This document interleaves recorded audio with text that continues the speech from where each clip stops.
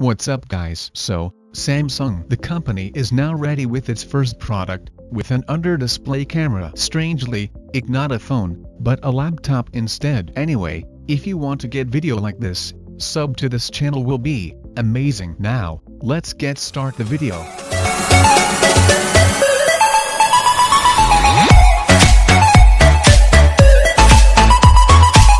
So, Samsung showed off a product preview of the Samsung Blade Bezel laptop, which will have a nearly bezel-less display, with a 93% screen-to-body ratio. One of the USP of this laptop is the under-display camera. Now the Galaxy Z Fold 3 is also expected to have this technology, and you might be surprised to see their laptop incorporate this tech before the star of the show could bring it in. But it does make sense. You see, the quality of front-facing cameras in current laptops is straight up trash. Even if the quality of the under-display camera on these laptops turns out bad, users are not going to notice, but what they are going to notice is the immersive edge-to-edge display that does make a difference.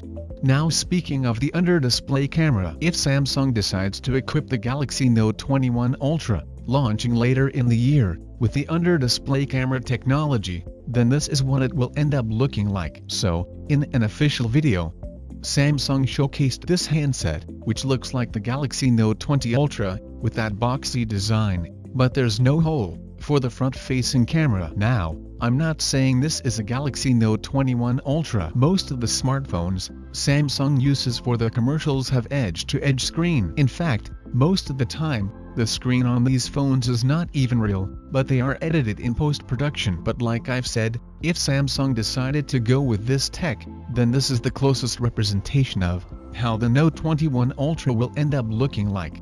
Anyway, what do you guys think about it? Let me know your thoughts on that in the comments down below. And if you somehow like this video, sub to the channel will be make my day. And my name is Arjun. This is Digital Outside. So as always, I'll catch you guys in the next one. Gotta let you say, 'cause I fuck it up.